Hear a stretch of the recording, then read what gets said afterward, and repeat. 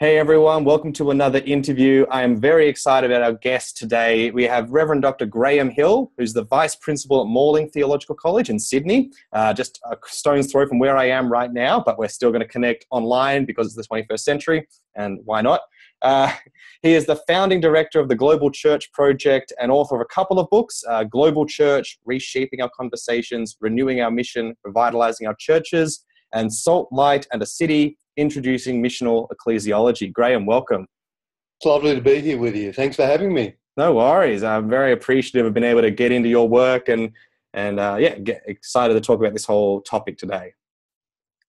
So going right into it, you've written the book, as I said before, Global Church, Reshaping Our Conversations, Renewing Our Mission, and Revitalising Our Churches. And you also, I guess, curate a immensely resourced website, a really great website, which is theglobalchurchproject.com. Could you give us a little overview of the book and the website and some things that you're hoping to achieve through them? Yeah, the background for it all is that I was doing some writing on what does it mean for the church to be missional in Western society. And as you mentioned, I wrote an original work on what missional church looks like. But one of the comments that came back from a lot of people was that you've only really engaged Western thinkers and authors. Now, this comment was made to me in about 2012. So what I thought I'd do is go on a journey and explore what is God doing in Africa, Asia, Latin America, the Middle East, Eastern Europe, and other parts of the world. And what can we learn about church and discipleship and mission from those places? That was the kind of the genesis of the journey. And then I did some research. I wrote the Global Church book. And in that particular book, I explore what can we learn about discipleship and mission and worship and church and ministry and evangelism, a whole range of areas from outside the West, from the majority world. And so that was the book. And I finished the book at the end of 2015. And I was about to write another book. And my wife said to me, you know, Graham, you academics, you love your books. But these days, people love the new media. So why don't you get on the road with your cameras and film Christian leaders from all around the world and just explore with them what God is doing? And that led to the film series, the Global Church Project film series that is at the website that you mentioned. That's exciting. And it's just great to be able to spotlight some of these stories that, previously, because of, not being able to travel or not having the technology, we wouldn't have heard. So yeah, that's right. Yeah. Right. Well, the subtitle of your book has three intriguing statements that I thought might be helpful to kind of take each in turn and unpack a little. So the first one, reshaping our conversations. Now, you've posed the question on whether the church and whether our church and mission talk is Western-centered or global-centered, and have advocated strongly for the latter. Could you maybe expand on why this is important and some practical ways that we can identify which labels our community might fall under? Yeah, so by way of background to that conversation, it's been amazing to watch the exponential growth of the global church. So between 1900 and 2010, the church in the West probably doubled in size. So there has been some growth, but it hasn't been keeping up with population growth. Whereas the church in the majority world, and by majority world, of course, I mean Africa, Asia, Latin America, basically anywhere that isn't Western today, the church in the majority world grew by about 1,400% in the same period. Now, if it continues to grow at that pace, it will grow by 2,500% by 2030. So the growth of the majority world church has been absolutely exponential. But the problem is that the church in the West is the church that is resourced. It's the church that has the platform. If you look at most of the book contracts are given to white, middle-aged, Western men. I'm describing myself here. So most of the book contracts, most of the conferences you go to around the world today are headlined by white males. And it still feels like, even though the church outside the West has been growing exponentially, in fact, the majority of the church today is not in the West, it's outside the West, yet still we have this Western mindset. Our books are written by Western people. Our conferences are headlined by Western people. When we want to think about how to grow and develop the church, we read Western authors and so on. And so what I'm asking is, how can we have a more global mindset? How can we pay attention to what God is doing outside of the West? How can we hear the voices of Africa, Asia, the Middle East, Eastern Europe, Indigenous communities, Aboriginal and Torres Strait Islanders, Latin Americans, and so on, Caribbeans and those from the Pacific, Oceania? How can we pay attention to those voices and learn together with them? Sometimes when I talk like this, people think that what I'm saying is we have to ignore what God is doing in the West and just listen to other voices. But I'm not saying that. What I'm saying is that we need a global conversation. There's a lot that the rest of the world can learn from the West. We've got a lot of resources. There's been some really creative theology. But vice versa, we can learn so much about mission, about confidence in Scripture, about discipleship, about passion in worship, about the power of the Holy Spirit from the global church. So what I'm asking for is that we cultivate a global conversation where Westerners learn from the church outside the West, where the church outside the West learns from Western conversations, where Africans learn from Asians, where Asians learn from Middle Easterns. A global conversation begins to grow. And I guess, to go back to your question, how do we know if our mindset or our conversations are too Western and not global? I guess ask ourselves, who am I reading? Who headlines the conferences that I go to? When I look at the reading lists in the college curriculum, who wrote those books? When you begin to ask those questions, you begin to see whether really you're a part of a global conversation or a very narrow Western conversation. Yeah, I think that's totally true. I think I was one of those things that I had to learn along the way. It was that, who are you reading? Who are you listening to? Do they all look like you? And if so, that's an issue. So that's a really great challenge. And that mutual learning is something that we can really grab onto. So I think that's exceptional. Yeah, an example of this is that I'm very interested in missional theology or missional church. And I noticed only recently that all of the reading lists that come out about what it means for the church to be missional are written by people who look like me and who are educated in the same kind of institutions as me. And I began to think, really, that doesn't make any sense. I mean, all of the growth really of the global church has been, in the last couple of decades, has been in Africa and Asia, and to a lesser extent in Latin America. And there's been truckloads of books on mission and evangelism written by people from those cultures. And then also, when you look at the growth of the church in Western contexts, almost all of that growth has been in immigrant communities, in the diaspora.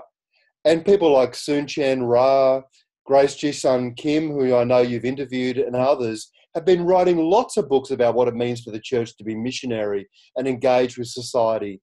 And yet, for some reason, those books are not turning up on the missional church reading list.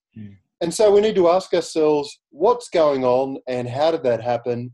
And how can we have a truly global mindset today? Excellent. Yeah, thank you for that. That's a really good challenge.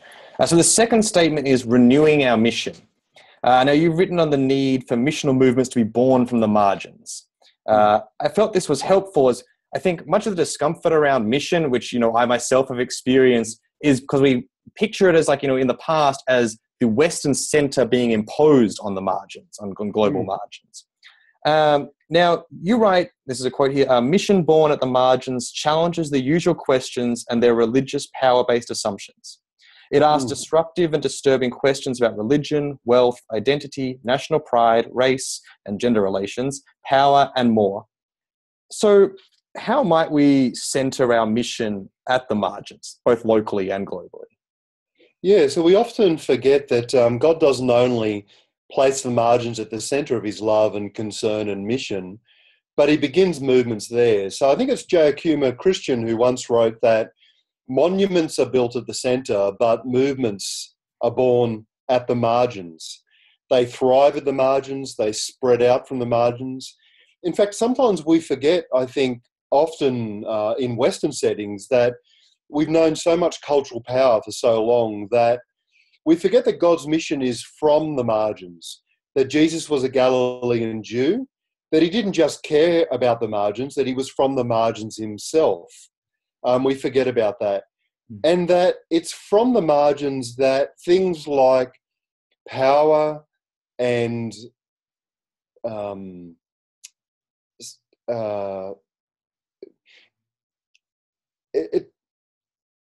I guess it's difficult to know how to talk about this. I mean, sometimes we lose sight of the fact, those of us that have known cultural power for a long time, we lose sight of the fact of the way in which power and centrality has shaped our theology. It shaped the way that we understand mission and evangelism in so many ways, subtle ways. But then what we need to begin to understand is that the church is at its best when it's birthed at the margins and when it thrives at the margins. So an example of this is the church in China, for instance.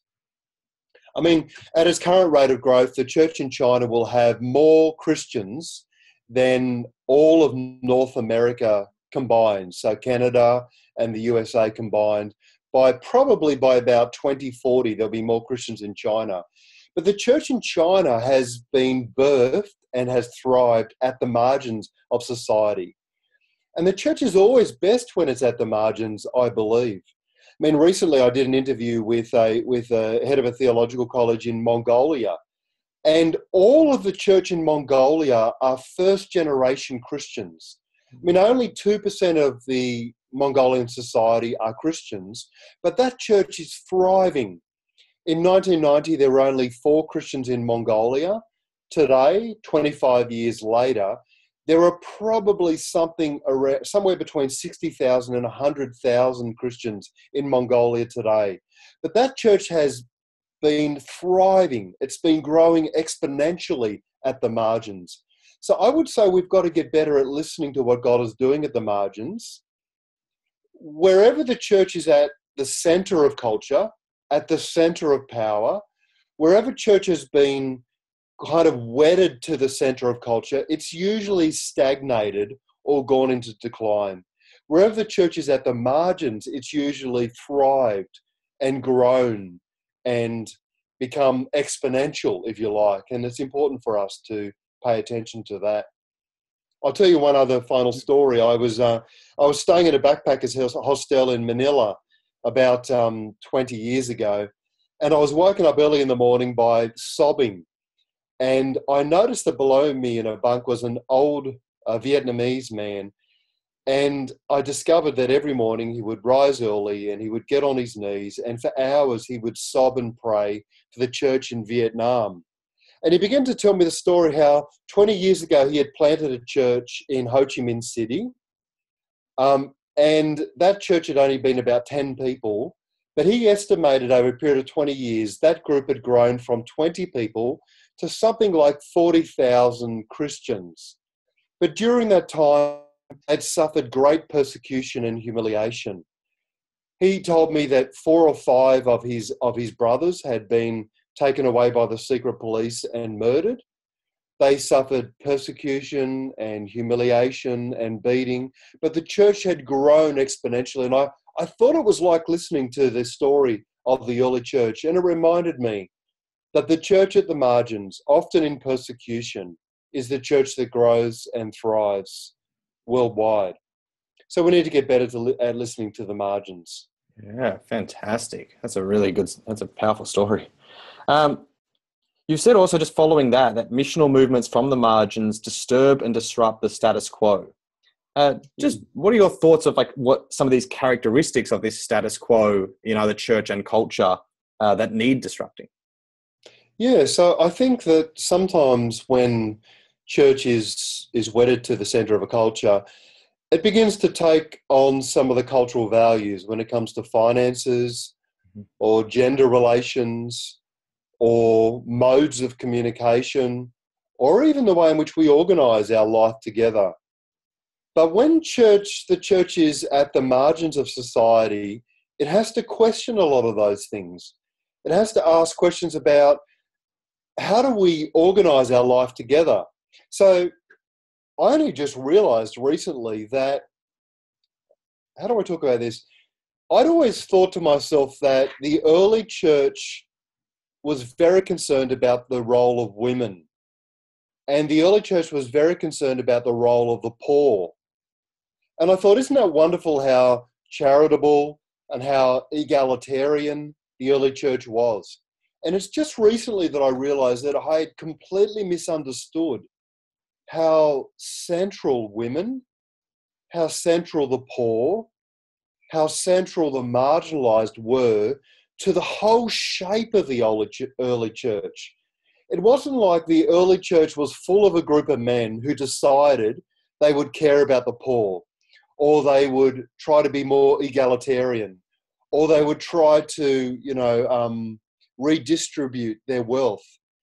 The way that we need to think about this is that when the church is at the margins of society, when the powerful are not at the centre of the life of the church, then those groups that are typically at the margins of society not only are at the centre of the life of the church, and those are usually women, the marginalised, the poor, the sick, the disabled. Not only are those groups at the centre of the life of the church, but they shape the whole way that the church sees itself. They shape the church's theology, they shape the church's mission, they shape the church's understanding of itself and the way that it shares its common goods, the way that it comes together regularly for common meals. What I'm describing here is the early church, but what I'm describing is the church whenever the church is at the margins. And this disrupts the status quo. I mean, one of the reasons I think the early church was so political, one of the reasons why I think the church was so heretical or uncomfortable for Roman society was that it constantly prodded, it constantly questioned, it constantly scandalized the status quo. Women were at the center of its life. The sick, the poor, wealth was redistributed. And all of these things are political statements, really. And so, I don't know if I'm answering your question very well, but Yeah. whenever the church is at the margins, whenever it begins to demonstrate these kinds of characteristics, it really makes political statements. Another way to say this is Stanley Hauerwas says that the most political thing that the church can do is be the church. The church doesn't have a political strategy. The church is a new politic. The church doesn't have a social ethic. The church is a social ethic. The church doesn't have a social strategy. The church is a social strategy. So whenever the church is at the margins, it disrupts, it questions, it scandalizes, it's always pushing back against the status quo. Yeah, that's fantastic. I like that a lot. So the third statement in the tagline is revitalizing our churches. Now, you've written recently on the need for church and missional movements to take seriously things like the ecological crisis, gender inequality, and structural injustice faced by Indigenous peoples, especially Indigenous Australians in our context. So how does mission informed by the global church and woke to issues such as those just identified, how does that revitalize our churches? Yeah, I think it revitalizes our churches because it helps us understand further about how God's mission involves all of humanity, the whole human person, and all of creation. And so one thing that I discovered, especially when I was interviewing Christian leaders from all over the world, is how we're tempted as Westerners to polarize things or to form dichotomies. So we often think about secular, sacred, proclamation, or social justice. We think about evangelism or creation care. But when I traveled through Africa and Asia, what I discovered is that those kinds of polarities make no sense at all to Christians in Asia or Africa or Indigenous and Aboriginal communities. They think, what are you talking about? And they say to me things like, Graham, why are you so passionate about bringing these things back together? I don't even understand why they were ever separated. You know, the idea that you would try to pull these things apart just makes no sense. And so I think if we're going to be truly missional in the world today, we can't do that without a passion for creation care. There is no such thing as a missional theology without eco-justice or eco-theology. Similarly, how can you be missionary if you don't care about refugees, asylum seekers, undocumented migrants, the plight of Indigenous and Aboriginal people? I just don't see how you can do it. And it just doesn't reflect the mission right at the heart of God and the kind of witness that these communities, majority world and Indigenous communities, present to us. And so this is really my passion. And this is why I'm so concerned for us paying attention to these things. Yeah, that is such a good point, and it's something that I really hope that we can take on board, and be a good one to discuss in groups how we can be living that out. So you've recently, just shifting gears away from the book a bit, you've recently made a pledge, and you kind of touched on this a bit in your first response, not to speak on panels or at conferences unless there are women or people of colour included as speakers. Could you talk a little bit, I mean, you've already kind of touched on a bit of where this came from, but maybe more touch on some of the response that you've had to this pledge. Yeah, so the response to the pledge has been mixed. So I've had a lot of support normally from minority groups and from women. There's been a lot of support. Where I've had some pushback has been from the usual suspects, those who I think have known privilege and power and access to opportunities for a long time. So basically the pledge was that we would not speak on panels or at conferences where women are not able to speak as well, or where minority groups are not invited to speak as well. And my concern from this comes from a number of different things. I mean, fundamentally, it's a theological concern. I do have a concern that diversity has been co-opted by political correctness, even though I don't like that term, or it's been co-opted by pragmatism. I think we need to have a passion for diversity that comes out of a theological vision for the new humanity in Christ. And if that passion for diversity comes out of a theological vision, then it makes us ask questions like, why is it when you look at the top 35 conferences in the United States that 81% of the speakers at those conferences are males? And why is it that when you look at the top 35 Christian conferences in the United States, that 89% of all the speakers are white? So 81% of them are males, 89% of them are white. And something terribly wrong is going on there, particularly when you look at the church in the United States, and you see that doesn't reflect the makeup of the church in the United States. So something has gone terribly wrong there.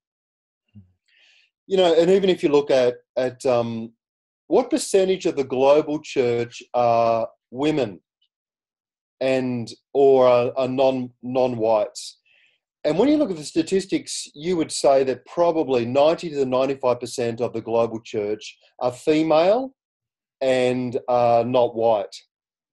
Only 5% of the church's global population look like me. Wow. So something has gone terribly wrong. And so what I'm asking us to do as a church is to say, we're going to take a stand. I'm not going to speak again at conferences that don't invite women to speak or minority groups to speak. And I'm inviting conference organisers to take a strong stand where they will not organise conferences that are filled with white, male, Western speakers. And not because we want to have some sort of pay lip service or be pragmatic about diversity, rather because we have a theological conviction that God is creating a new humanity made up of men and women of all ethnicities, languages and cultures. The vision of revelation drives us in this commitment. That's awesome. It is a great thing to be calling out and a corrective to be made. I was reflecting on it after I read your post about it that I think it was Rachel Held Evans and Nadia Bosweber organised a conference with all female speakers called Why Christian, and they continually kept getting questions of, oh, so is this a women's conference? And it wasn't. It was a conference for anyone, but it was so jarring to people that you would never see a conference of all male speakers and be like, oh, it's only for men, I guess, because we've assumed that's for everyone. But with something so in our minds that, it's so weird just to see all women up there that it mustn't be for me as a man. Yeah. I think it's good. I'm very connected with Missio Alliance and in America, and they're very committed, I think, to diversity. And recently they ran a She Leads, it's called She Leads, conference on promoting women leadership further in the church. And one of the creative things that they did was that there were a lot of female speakers about women in leadership and in ministry, but they also got men engaged in the conversation, and they got people from a variety of ethnicities and minority groups involved in the conversation. I love the way that they are committed, for instance, to the diversity of the body of Christ. That's great. That's a good one for people to check out. So one final question, Graham, kind of maybe a broader scope, visioning ahead kind of thing. What is your hope for the quote-unquote average suburban Australian church in, say, 2025? Yeah, I mean, my passion really is that churches would have renewed mission so that they would have fresh insight about how to engage with their local communities, their local neighbourhoods, that churches would be revitalised in a way that mission and evangelism and discipleship and ministry would be renewed and revitalised. So that's my hope. And I'm a firm believer that the way that we can do that is to be a part of global conversations. So there's a word that often goes around, and you've probably heard it. It's called glocalization, and it's a combination of the local and the global.